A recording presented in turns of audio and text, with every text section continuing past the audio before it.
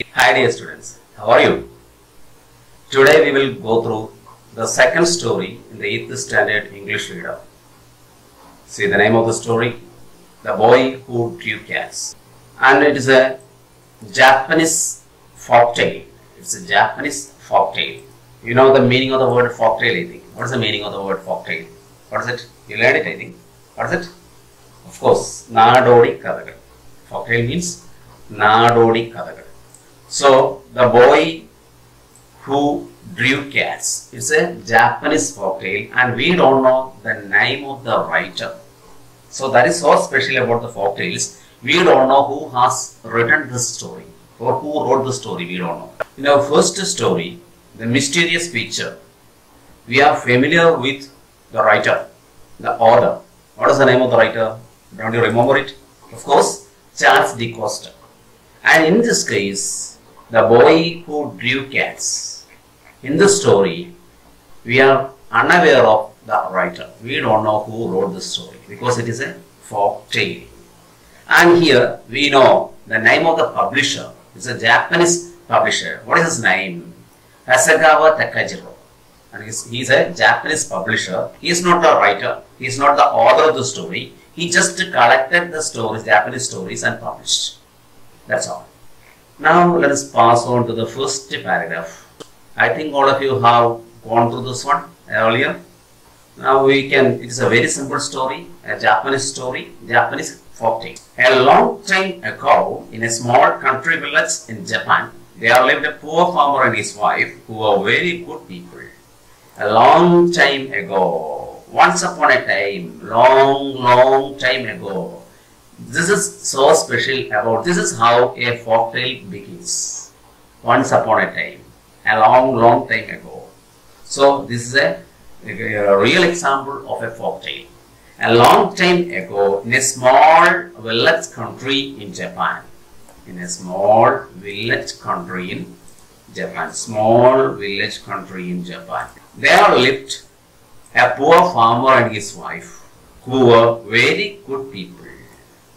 There in a small village in Japan, there lived a poor farmer and his wife. A farmer and his wife. You know farmers who are doing agricultural works. Farmers are those who do agricultural works. And they are in a small village, a Japanese village in Japan. There lived a farmer and his wife. They were very good people, but they were not rich. They were very poor people, very good character they had, but they were very poor people, not at all rich.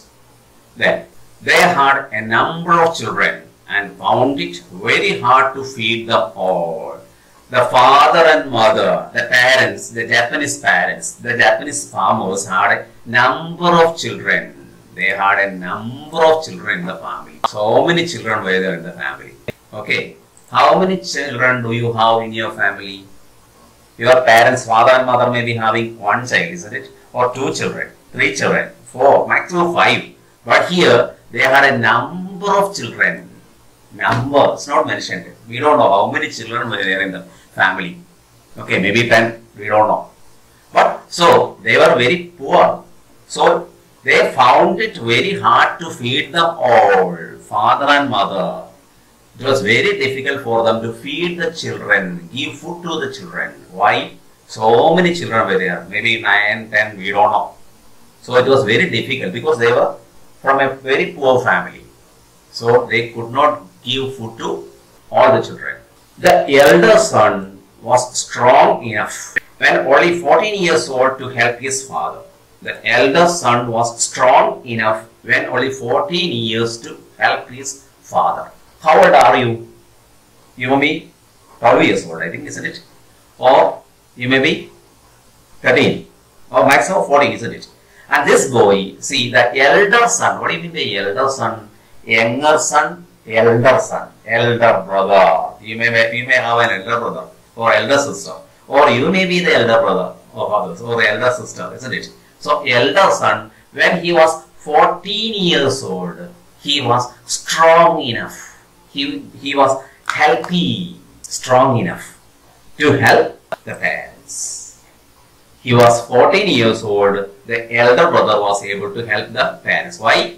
Parents they are very poor. So it was very difficult for them to feed all the children.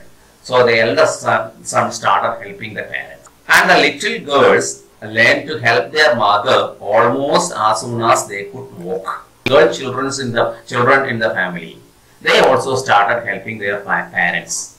Mainly, they started helping the mother, maybe helping mother to prepare food and the kitchen and something else, isn't it? And maybe having a small agricultural garden there, vegetable garden there, and they planted certain things. They also started. The girls also started helping the parents.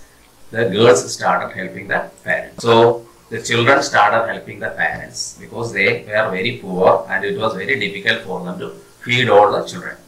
But the youngest child, a little boy, did not seem to fit for hard work. Youngest one, eldest one, youngest child. You know, youngest? Okay, youngest child, a small boy, did not seem to fit for hard work. He could not do any hard work. Why? He was very clever, cleverer than all his brothers and sisters, but he was quite weak and small. He was quite weak and small. The eldest boy, very weak, very lean and small. So he was not fit for hard work. Why? He was not healthy. He was not healthy. No health. He was not healthy. So he cannot do any agricultural work. The boy was very weak and very small. And people said he could never grow very big. People said he could never grow very big. They thought that he will be always like this. People thought that he will be like this. He will not grow.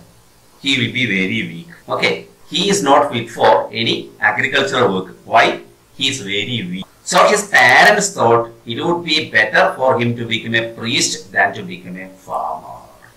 So the parents, father and mother, thought that it is better for the eldest child to become a priest.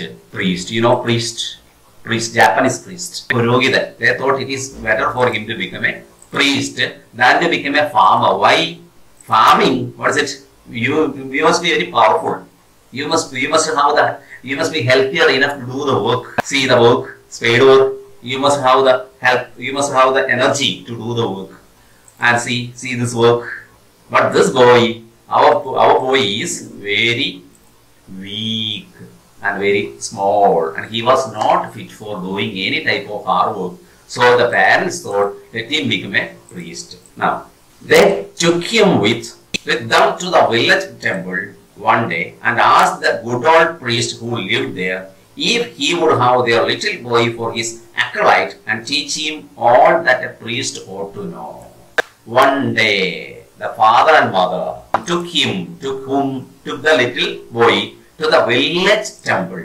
Took him to the village temple. They went there. Father and mother went there with the boy to the village temple and asked the good old priest who lived there if he would have their little boy for his acolyte and teach him all that a priest ought to know. There in the temple, there was a old priest there in the temple. Old priest. And they asked, can you make our child an acolyte? What do you mean by the word acolyte? This is an acolyte. It means a person who is helping the priest. A helper or assistant of the priest.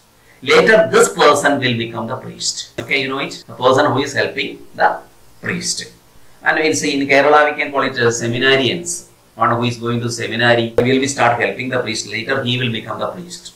Also the same manner. And the parents asked, can you just take our child as an acolyte and teach him all that a priest ought to know and teach him the lessons of the priest. Let him become a priest. Why? He is not fit for doing any farming.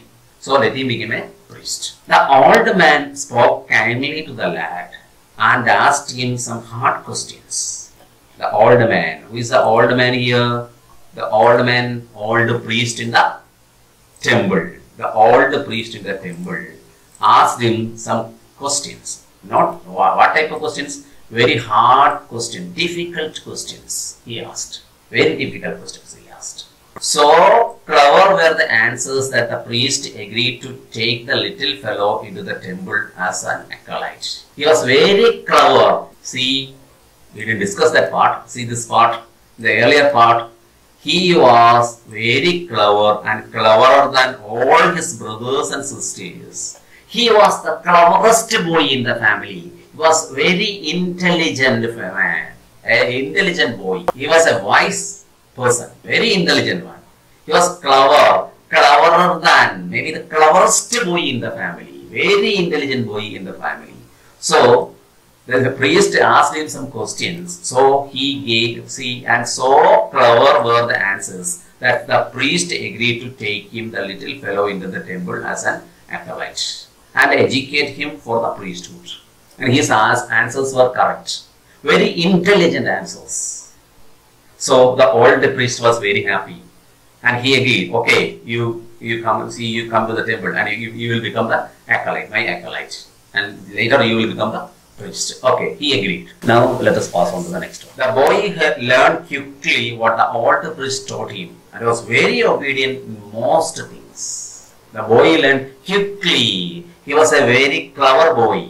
He was a very intelligent boy, very studious boy. So he learned everything the priest taught him. He was a very good learner and was very obedient in most things. Obedient means anusarana shilamulla. He was very obedient in most things. Obedience is a quality that an acolyte needs. So he was very obedient. But he had one fault. But he had one mistake. All of us have some faults, isn't it? You may have one fault. What's your fault? Maybe spending too much time before the TV, isn't it?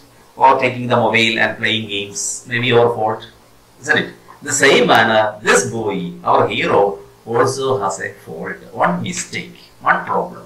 What is it? He liked to draw cats during study hours. What is he doing? He is drawing cats' pictures during study time, study hours. He is drawing pictures of the cats, drawing the pictures of cats' pictures during study time. See, pictures. That is his fault. That is the only fault he has. Drawing pictures of cats during study hours, and to draw cats even where cats ought not have been drawn at all. In every place he will draw the picture of the cat. And see this wall, in the wall, you may not be drawing pictures of the cat, isn't it? And he will draw there. Everywhere he will draw the pictures. Even in a place where we should not write anything, there also he will just draw the picture of the cat. That was his fault. That was the only fault he had. Whenever he found himself alone, he drew cats. Whenever he is alone in the room, what will you do? He will draw the picture of the cat. He drew them on the margins of the priest books and all the screens of the temple and on the walls and on pillars. What did he do? He drew the picture of cat. Drew the picture of cats everywhere. He drew the picture of this cat. He drew the picture everywhere. Okay. So the places, see, he drew them on the margins of the priest books. You know the margin. This is the margin side. This is the margin, isn't it? Here, see in a book you may be just drawing something, isn't it? In English textbook you may be writing something or drawing some decoration works and all, isn't it? But he is drawing the picture of the cat in the priest books. You know the books of the priest. Can be something like a Bible or Bhagavad Gita or Kurbana Pustakam in Malayalam, we can be there. The Bible. And there also, there in the margins, he drew the picture of cats. See, everywhere he drew the picture of cats, drawing the picture of cats. On all screens of the temple, on the screens of the temple, screens of the temple, he drew cats. On pillars, pillars. On pillars also he drew the picture. Several times the priest told him this was not right. But he could not stop drawing cats. Several times the priest told him this is not right. don't draw the pictures anywhere, especially picture of cats. He told him, and he told him that this is not right. But he did not stop drawing cats. But he didn't stop it because it was his mistake. It was his habit. He drew them because he could not really help it. That's it. He could not control that habit. Okay, you may be having some bad habits, isn't it? When you see on your study table, you will be writing your names, isn't it? Or the names of your friends, or maybe drawing some pictures. If you have a pen with you, you will draw the picture there on the, or will be making some markings there on the study table. Or in your textbook itself, you will be just see you are drawing some pictures somewhere here and drawing some items here and all. That is our habit. We cannot help it. We cannot control it. That is our passion, isn't it? So was the case with the boy also. He could not control that habit. What was the habit? Drawing pictures. He could not control it. He had what is called the genius of an artist. But he had the genius, the talent, കഴിവ് of an artist. He was a very good artist. Okay, he was a very good artist. And just for that reason, he was not quite fit to be an acolyte. A good acolyte should study books. So, he was not fit to become an acolyte. He was not fit to become a priest. Why? A priest should study the books of the priest. And here, he is an artist drawing pictures. So, his profession must be, his job must be that of an artist, not that of a priest. Who understood it? The old priest realized it. Okay. See, one day after he had drawn some very clever pictures of cats upon paper screen, the old priest said to him severely, one day he had drawn some very clever pictures of cats upon paper screens. On paper screens, he drew the pictures of cats. That day, the old priest said to him severely. What is the meaning of the word severely? In a very harsh manner, like a warning. Okay, maybe a little bit angrily, he told. What did he say? Very seriously, he told, my boy, you must go away from this temple at once. At once, you must get out of the temple. Go out of the temple. Go from the temple. You will never make a good priest, but perhaps you will become a great artist. You are not fit to become a priest. You cannot become a priest. But you will become, perchance, you will become a very good artist. This is not the right place for you. This temple, go away from the temple. Not stay here. You are not going to become a priest. But perchance you will become an artist. Now, let me give you a last piece of advice. And be sure you never forget it. Before you go away from here, I will give you one advice. I will give you one piece of advice over this. I will give you. See, and don't forget my advice. What is the advice? Avoid large places at night. Keep to small. That's an advice given to the small boy from the priest. What is it? Avoid large places at night. Go away from big places and go to remain in small places. Avoid big places at night. Stay in small area at night. So that was an advice given by the priest.